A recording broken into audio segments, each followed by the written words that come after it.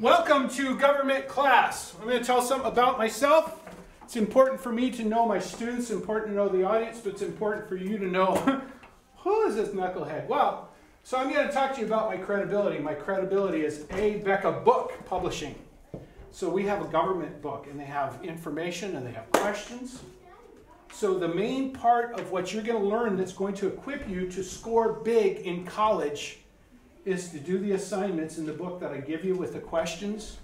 And the whole point is that you're reading it, and then you're going to the questions that ask what's important. You go back, you fill in the information, you're going to put that on a piece of paper, you have a binder, something like that. You're going to bring it every week and show me that you did the assignment. What will happen is, if you do this Abeka book, and you go to college and you take a government class, you'll already be a cut ahead of the vast majority of people who are going to be in that college setting with you. We discovered that with some people who have just recently graduated college. I did this class a few years back, and the teachers were going, "Oh, where did you guys get this? This is so, wow, you guys could teach this class." And all they did is really take what they learned out of that Abeka book. But Abeka goes back into the fundamentals of why the government is the way it is, the inspiration behind it, rather than just merely giving you a slew of noisy facts. So my credibility for being effective in this class lies in your fulfilling the assignments that you see in Abeka book. Now, not only that, as a bonus, years ago, I think it was 15, 16 years ago, I went on a quest to discover how to obey God and man at the same time. How do you reconcile men's laws with God's laws? And I found out that God's laws show up in the laws of men, that God is still influencing our civil institution. He still has a huge deliberate plan for his blessing us and benefiting us. And what I found is, I had this thing called, it's a law encyclopedia, American Jurisprudence, 80 volumes, 80 plus volumes. And I began to read it, sort of like a novel. And what I discovered was, in every aspect of law, of course it's government law, they're combined. I found out that once I knew the Word of God, I could predict what the law would say. And it really, I could tell you, in fact, there's times that people would ask me a question, and I would tell them what the law was out of a biblical precept without ever having read the law. And then I said, well, let me just go get some references, And I go check American Jurisprudence, and guess what? It was already in stake. So really, God's law, his word that has been revealed, his law that was revealed in the Holy Bible, still is having its effect on the world we live in, particularly in law.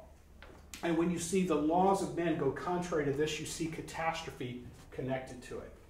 So that's my history. So really, my credibility lies in this Abeka book and the fact that years ago I began to study law and use it. And that was it.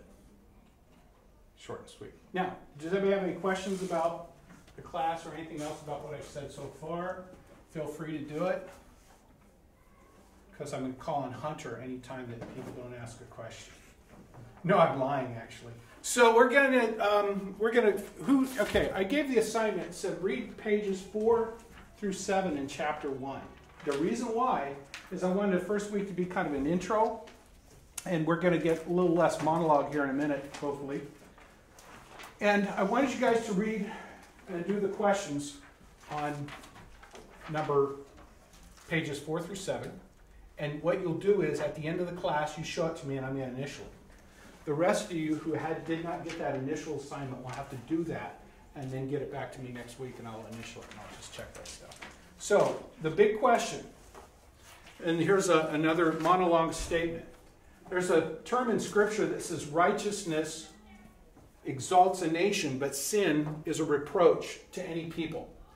And that's in the Scripture. And what you're going to see in life is that the consequences of our depraved society and our consequences of acting contrary to the law that was already revealed in the Bible and shows up in the laws of men, the more we do that, the greater catastrophe we'll have in our society, in our community, in our economic situation. There's a lot of things that we've been doing in the last couple of decades that are having massive effects on your pocket at this moment. And so we'll be talking about that during the class. So, one of the things in your handout, and by the way, it said this in your book, this was in your textbook. One of the phrases it says is that it's imperative for us to know God's word, to believe it and do it. So that's going to be basically the entire class. We're going to be taking the textbook. We're going to be taking the Constitution of the United States. We're going to be looking at the Constitution of Virginia. And we're also going to be reading the things that the founders were reading. You know, did they just come up with this? They were just illuminated on how to make a government. No, they actually were being influenced by other people. We're going to read from those people who were influencing the founders of this nation. So, here we go. Now, real quick, again, I need to make sure there's a textbook in front of everybody. So we've got one there, right? You've got two there. And Sarah, have you got a textbook? No. Okay. It's in the mail. Okay, but you did get the printout, pages 4 through 7. Okay. Well, since this is my first start, I've got my little outline that I was going to follow, and I may diverge here just because not everybody got the assignment. Okay, so this is what I'm going to do. The big thing I said, and somebody thought it was a trick question. What does the Bible say is the purpose of government? And is there anybody that didn't get that assignment? I need to know. Was that? Okay, Hunter was the only one. Everybody else got that assignment. Okay, Mariah, what does the Bible say is the purpose of government? I had like a big paragraph. You want me to read it? Yeah. Okay. The basic function of human government instituted by God is protection, punishment, and something. What's it say? What's the spelling? Promotion. Promotion. Yeah. Wow. The function of Psalm protection. 75. When Adam sinned, it was pretty obvious that civilians would need some sort of rules to protect people from themselves. An example is seen in Acts 21:27-34, when Roman soldiers stepped in and saved Paul from being murdered by his enraged people in Jerusalem. Function of punishment. Paul and Peter bring this out. Paul writes that duly appointed human officials are to be regarded as God's servants to bear the sword, that is, to impose punishment to criminals.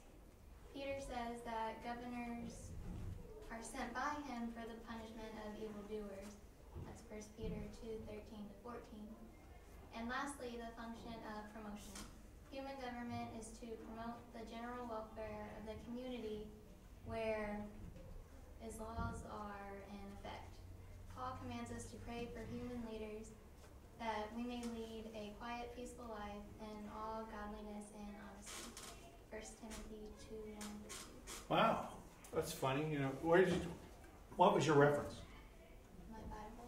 It came out of your Bible? Was the commentary in your Bible? And what's the publisher? Well, it wasn't this Bible. Okay. It was the one we had. Some other one, okay. Well, actually, promotion comes neither from the east nor the west nor the south, but God is a judge. He sets one up and he puts down. I just said that is hopefully I'll say some shocking things. He said the government's purpose was to promote. Well, ultimately, the promotion comes from God. So we're going to see how that works together. Yes? Was that assignment on the email that you sent? Yes. And was it to answer one of the questions that were asked in the book? No, it was. Okay, we'll just hold that thought. I want to go to that question. Somebody else have, what's the Bible say the purpose of government? Out of what you looked up. Okay, go ahead. There are many references in the Bible that explain the purpose of government. In the book of Romans chapter 13, Paul tells us that we are to be subject to the governing authorities because God himself instituted their authority.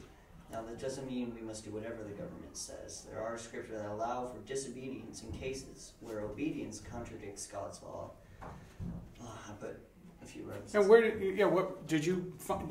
Are those your words? This is all my Bible. Okay, it came out of your commentary, or you actually are just making comments based on scriptures?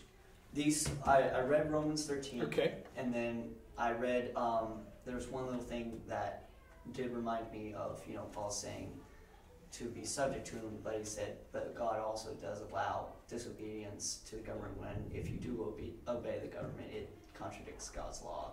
Okay. So it gave, reference to Daniel, and then there's Shadrach, Meshach, and Abednego. Yeah. And then later it says, Paul explains that government is supposed to be generally a blessing. Without it, there would be anarchy. Government is a servant of God in carrying out his wrath on evildoers for our good. We also need to render to Caesar what is Caesar's and pay taxes. Okay, everybody open to Romans chapter 13.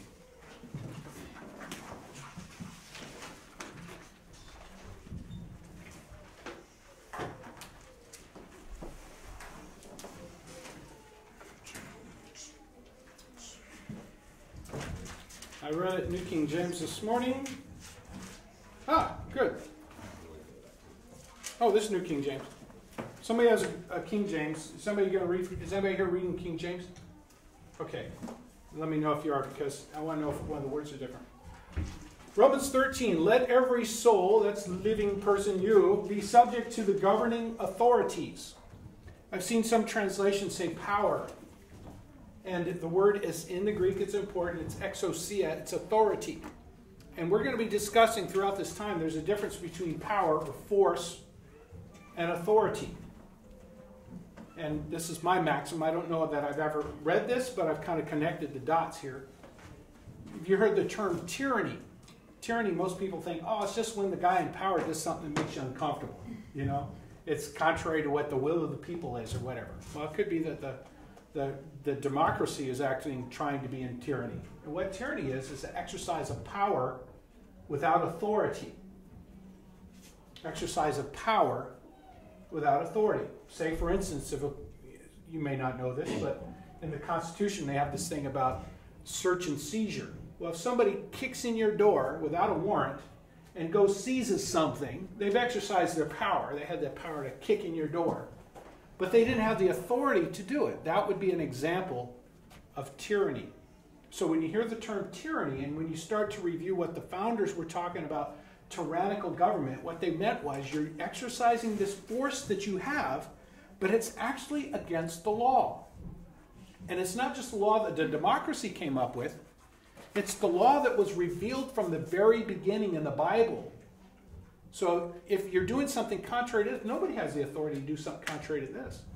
So if they use their power contrary to this, it's tyranny. If they do something contrary to just, and we'll be looking at some of the things the founders were reading, but that's what tyranny would be.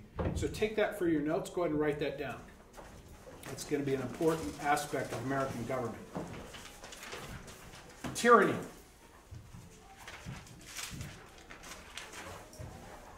You can use the word use or exercise of force without authority.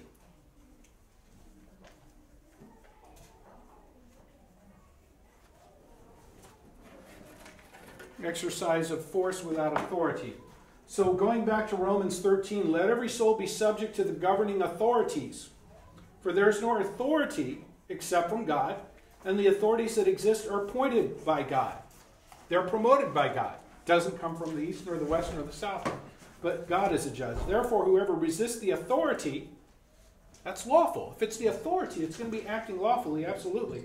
It resists the ordinance of God, and those who resist will bring judgment on themselves, for rulers are not a terror to good works, but to evil. Do you want to be unafraid of the authority? Do what is good, and you will have praise from the saint. For he is, and this is where I wanted to tell you, what is the purpose of government according to the Bible? Matthew mentioned it, and Mariah mentioned it. For he is God's minister, in verse 4, to you for good. But if you do evil, be afraid, for he does not bear the sword in vain. For he is God's minister and avenger to execute wrath on him who practices evil. So ultimately, the summary is, the purpose of government is to be, and for those in governing authorities, they're to be a ministry of God. It's actually fulfilling a ministry of God. So guess what? Government is insanely important. And we in America have, just from my observation, have abandoned our obligation to ensure that government is literally godly and that they're rewarding those who do good and punishing those who do bad. Okay? For your protection, and for the sake of your little brothers and sisters. So their government's role is to be a minister of God for our good. Now, in your handout, there was one of the subjects that were being talked about was limited government. Does somebody have any, that's not 719, is it? 224. Does anybody have, can somebody explain to me in your own words before I call on Nick, what is limited government?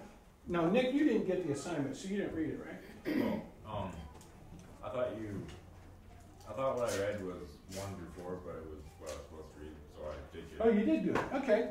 So I may just call on Nick. What is, in there, it talked about limited government. What is limited government? They said limited government, exercising, oh, I won't tell it where it says, what is limited government? What do they mean when they were talking about limited government in there? That's an aspect of American government. They were saying. I'm going to let somebody else besides Matthew and Mariah, because I picked on you guys. And that probably won't pick on the auditor. Does anybody know what limited government is? Oh, Okay, Nick. I gotta have Great a book. volunteer. I Good. gotta have a book. So. Yeah. Okay. Okay. A limited government is a government that exercises its power under restrictions, usually by means of a constitution. Okay. That's good. That's an important thing. Notice it says restricts government. One thing that's important about Virginia government in particular is that it's not allowed to just do anything it wants because it feels like it. The mayor can't just do what the mayor wants. The governor can't just do what the governor wants. If the Constitution of Virginia has not given them that power, has not given them the authority to exercise a particular power, it can't be done in Virginia.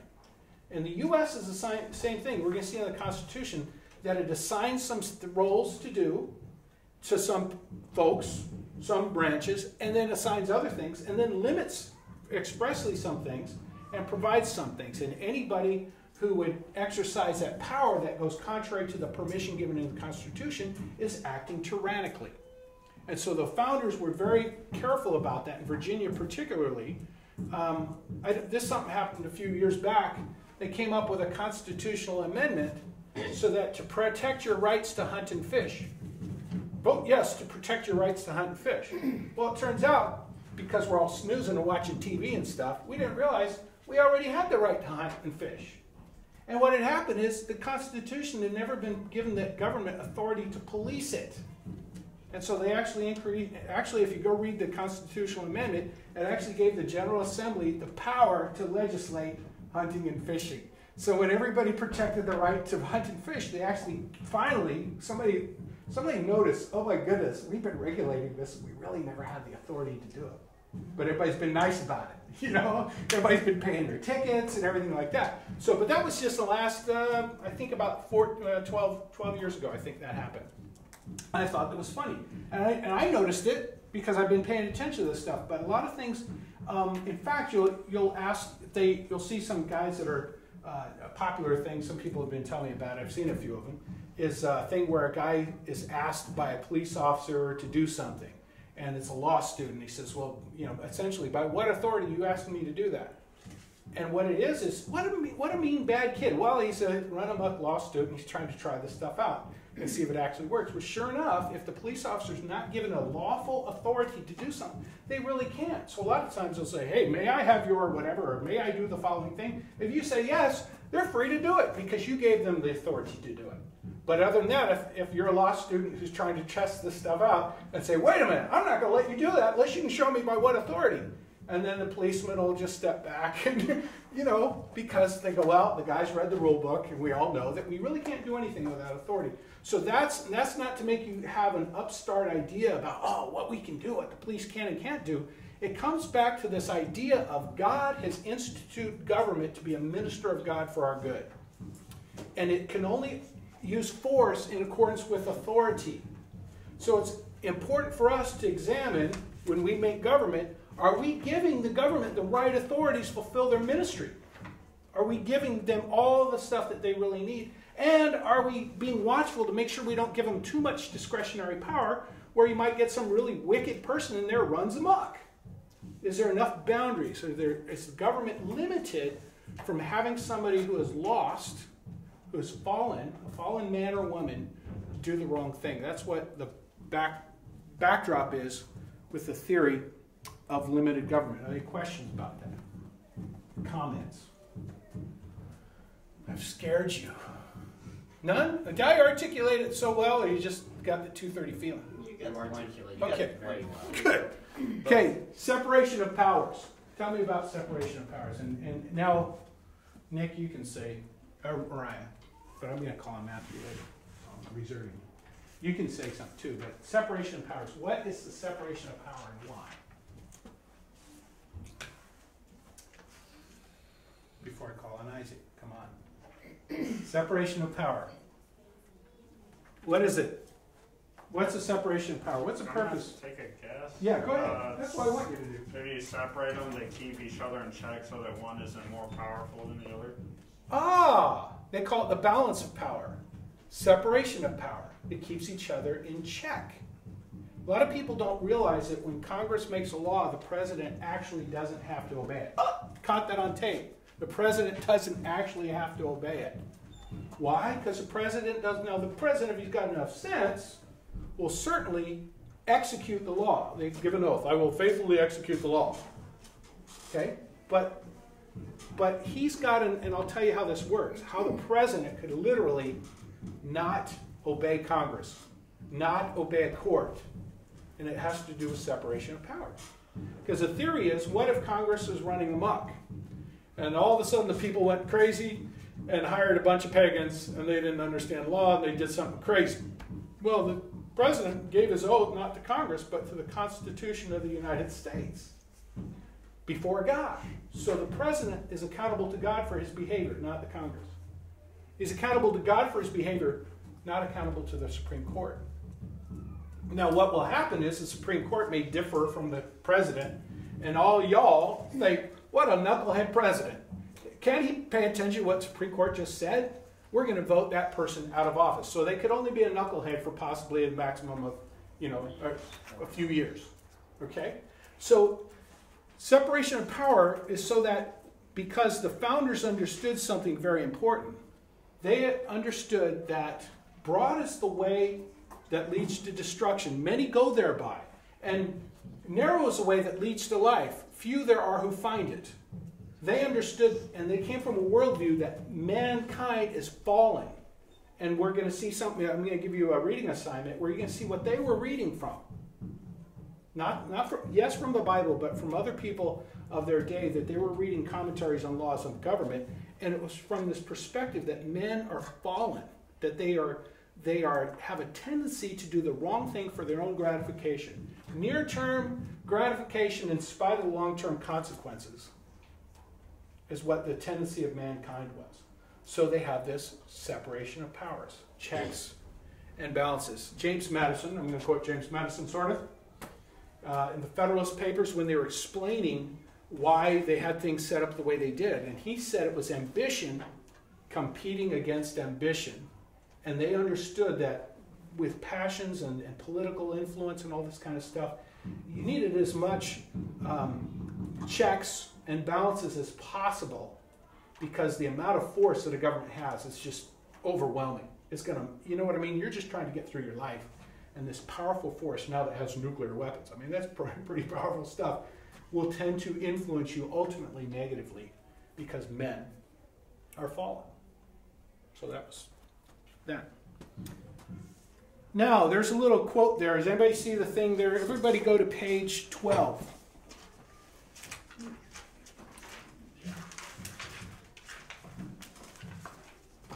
This was not the reading assignment.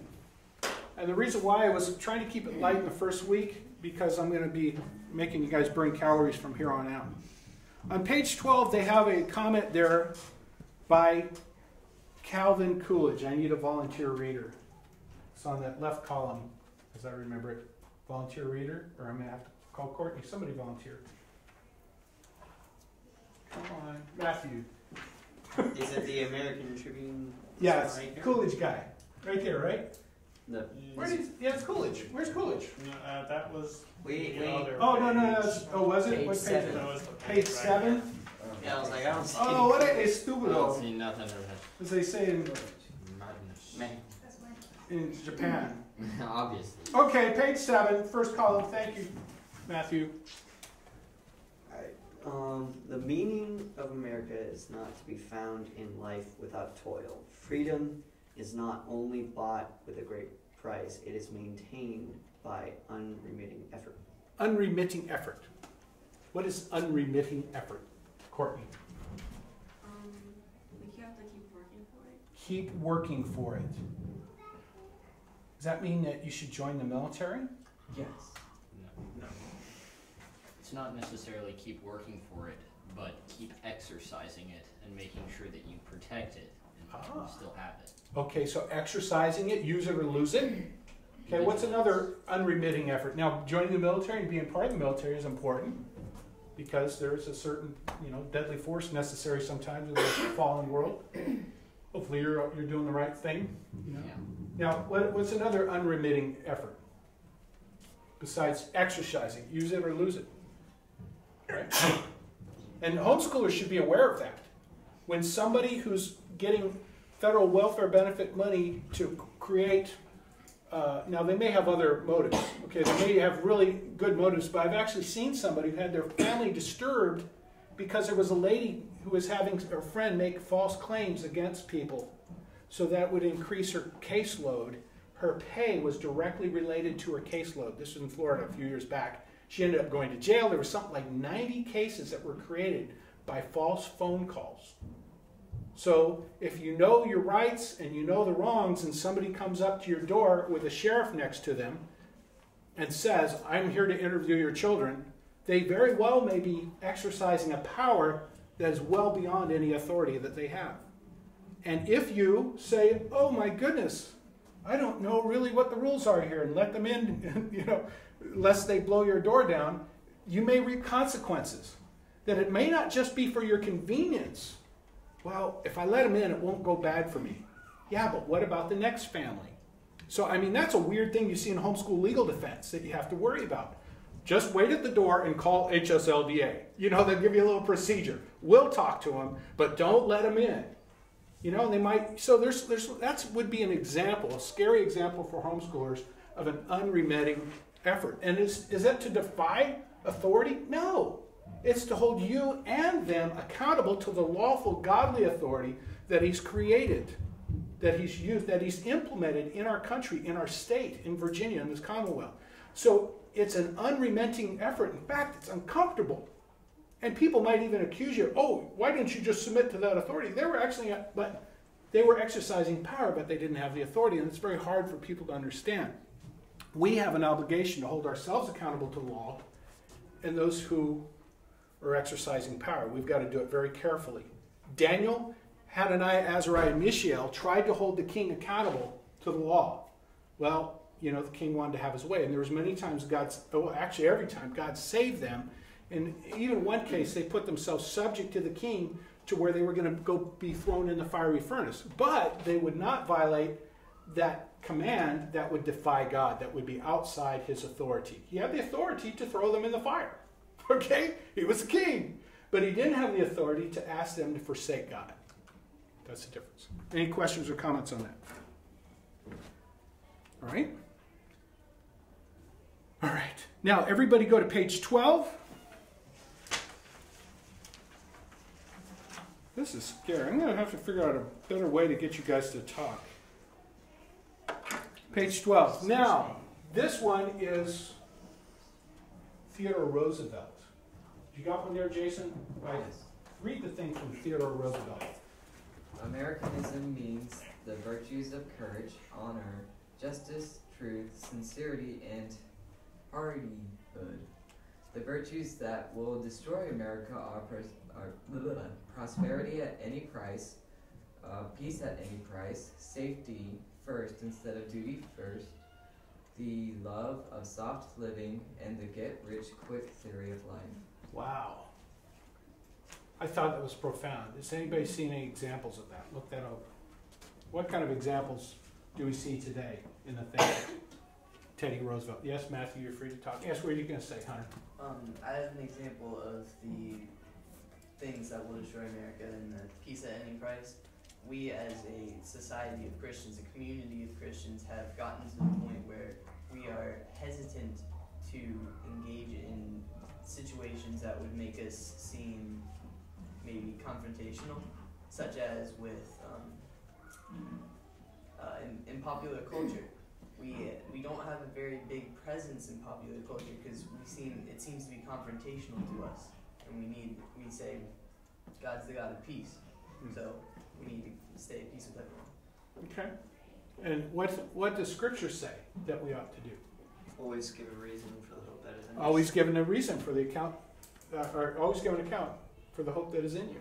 That's one example. Let your light so shine among men that they might see your good works and glorify your Father who is in heaven. You know? So, yeah, good. Thank you, Hunter. Anybody else? What's another example of things that Theodore Roosevelt said? There, you can look at it. It's got a little list. The love of soft living. Love of soft living. That's all around us today. Yes. Yes. My love of soft living is, I'll admit it. I mean, I have a therapy session, World of Tanks. So, sorry. But no, I'm being facetious. The soft living, a love of soft living. And you're right. You would rather not be confrontational. You know how much work it is to actually find out? We're going to see this in a couple of weeks. There's this assignment I'm going to give you where this Sir William Blackstone says, when people get ambitious, they got some money, they got some time in their hands, they get some gray hair, they like to go off and be in the legislature. And so he tells all the things they're not supposed to do. And what you see today in our political situation, most of the people in the legislature, we see them doing what Sir William Blackstone said not to do. But he said we're there to do a more important work, he says, is to check and avert every dangerous innovation. To check and avert, to dodge every dangerous innovation. That means you've got to watch every single bill that's coming up and look, and 90% of it might be looking really good because there's this really key thing that they want to get in there and you didn't notice it. Okay? So, and we'll have some examples of why the Virginia Constitution says certain things in Article 4 that other states aren't paying attention to, but really go to this point of not being complacent, being very, and it gives you maybe them an ability to be a little bit more careful in examining some of the things that are coming up. A little unremitting effort. Okay, any questions or comment on that? Okay, now again, this is supposed to be inspirational, a little bit motivational. Okay, now this is something that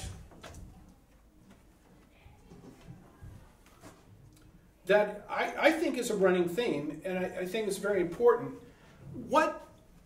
And let me just tell you, I think it was about 15, 16 years ago, I used to think to myself, wow, it's longer. Okay, 18 years ago, I used to think to myself, what's with these bunch of tax evaders? I mean, weren't all these guys, we're talking about this patriotism, all these guys are doing, they're throwing tea in the harbor, they're whining about paying a tax on paper, no taxation without representation, la la la la.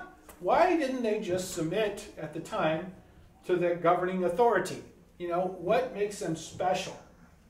What would make, and even the fact I used to think, well, what gives us the right to figure out what we think is the right form of government? So is there any justification biblically? Any justification biblically for you, we the people, government of the people, by the people, and for the people, to create a government by your own hands, get together little committees and write a constitution and send people to Philadelphia? Is there any authority in Scripture? What Scripture could support y'all doing that? Y'all is you guys in California. What Scripture would support? Is it possible that we've created this government of the people, by the people, and for the people without the proper authority? What gives you the authority scripturally? I feel like you know the answer to this. I do. It's so easy. It's scary. No. You're cracking me up. Jesus wept. Okay. Is there anything that it would be? I just, actually, I hadn't thought of this, but until just now, Ecclesiastes 12, 13, and 14. You know, he said, let us hear the conclusion of the whole matter. For God, fear God and keep his commandments, for this is the whole duty of man. For God will judge every secret thing, whether it be good or evil. And I didn't quote it correctly. But there's this principle, obviously, to love God. We've got an obligation scripturally to love God. Okay? And because we love God, we obey his commands. One of the commands, he said, was submit to the authorities, that these authorities were appointed by God, etc. But there's another thing that Jesus reiterated, the two greatest commandments. What were the two greatest commandments? Love God and love your neighbor as yourself. Love your neighbor as yourself. So ultimately, when you step back, and some of these things we're going to see in government, that the history of American law and government comes on these 2 points. To love God. And because we love God, a lot of the founders were trying to convince people why government was important to do it the way they were doing it, because each person that had a personal self-gratification motive would be gratified. It'd be best for their happiness and safety.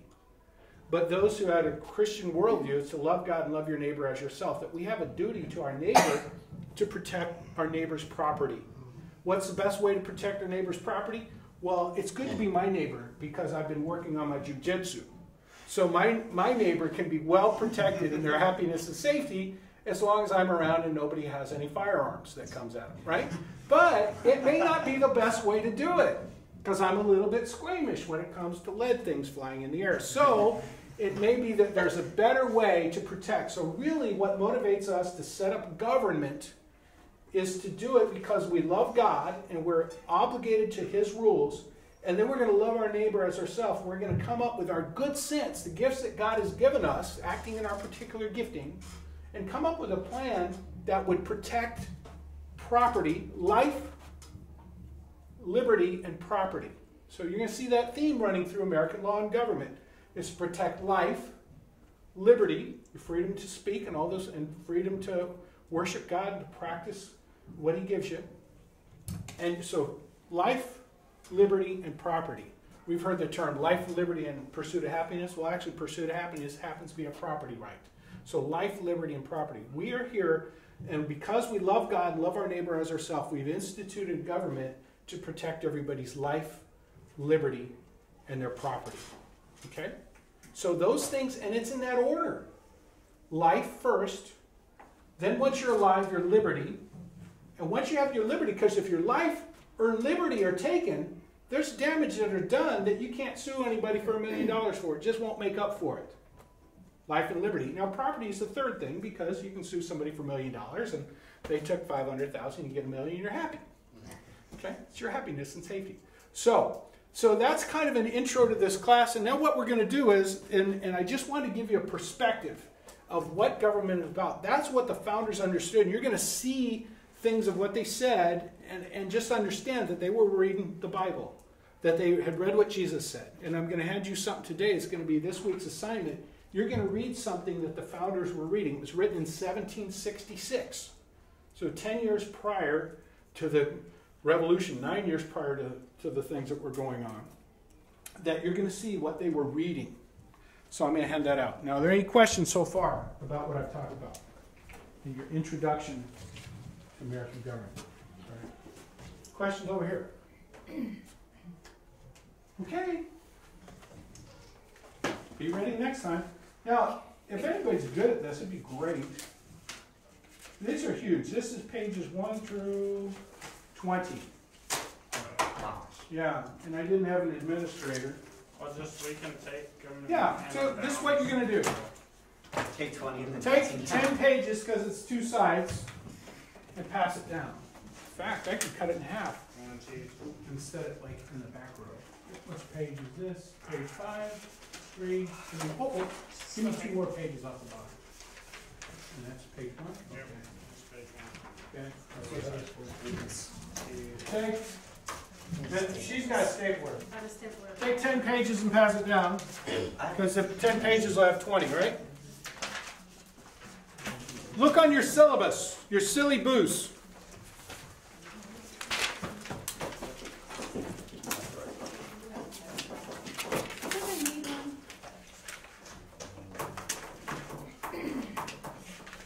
Now the whole purpose of today was really, I was blasting you with my political theory. Love God and love your neighbor as yourself. Goes far. Explains the common law. You don't have to have it written down. You still obey the law because you're going to love your neighbor as yourself. That's what it all wraps up in. Okay, what you're going to do is you look on your syllabus, because today is read chapter 1, complete the section review. We talk about what the Bible says about the purposes of government, the minister of God for our good. And we're the ones who frame the current governments we live in. And, I ended with a preposition. I'll have to work on that. We're going to, the whole purpose was to think about this whole loving God, loving your neighbor as yourself. And that's why we have it's so vitally important for us to maintain government properly. Now, in your syllabus, section 2, authority by design is what I called it. The textbook calls their chapter something else. So you're going to read chapter 2, pages 15 through 26, and then complete review section 2.1, 2.2. We're going to take chapter 2 and divide it into 2 weeks. And what I'm also going to give you to read is Sir William Blackstone's commentaries on the laws of England, introduction, the second, section the second. That's why they used their words there. They said section the second. Of the nature of laws in general. That's imperative for you to read that. And what I'd like you to do in this Sir William Blackstone commentaries on the laws, on the nature of law in general, I want you to go through it, and when you see something that you're like, oh, that's hard-hitting, that is a maxim of law and government that I want to remember. Or if there's something that you're like, ooh, I remember that in the Declaration of Independence, or something, or ooh, that's right out of the Bible. As you're reading it, kind of circle it, make a little note. Why was that? What struck you about that? Oh, I've read that before. Or, oh, I saw that in the Bible. Something like that, okay? Because we're actually going to take 2 weeks. The second week, I'm going to give you an assignment on it. But this week, you're supposed to read it because it's going to matter with what we talk about next week. So that's the thing I hand out. Did anybody not get the Sir William Blackstone's commentaries besides Anna? Okay, everybody's got them? Well, it hasn't finished going around. What's that? I don't think it's finished going around. It hasn't? No, it's not finished going on yet. And you didn't raise your hand? See, that's what I'm dealing with. I think I saw this. I don't have. Okay. You get a silly boost? Who else doesn't have a silly boost? Okay, that's it. And then what we're going to do, we're going to take next chapter and we're going to divide it up into 2, because the following week we're going to discuss communism. Oh, dreaded communism. Oh! Our kids love communism. What is it? So we'll see what it is and what it isn't. That's it. Thank you. Dismissed. It would be a better Yeah, if everyone was perfect. Actually, if everyone was perfect, we wouldn't need government at all. It's true, though. Oh my goodness. You're quoting John Locke. Because men are vicious, corrupt, and degenerate. We have judges. Among other things. So when I answered the question for the government thing, I couldn't find a scripture that specifically said the purpose of government. So I thought about what God did and how He didn't put government; He just put judges just to like fix things. And so I came to the conclusion that government was put in place so that the righteous and the unrighteous can live together, and someone holds the unrighteous in check. Oh, that's beautiful. How come you didn't say that in class? It's because it's raining. No, that wasn't even profane. That was profound. That was really good.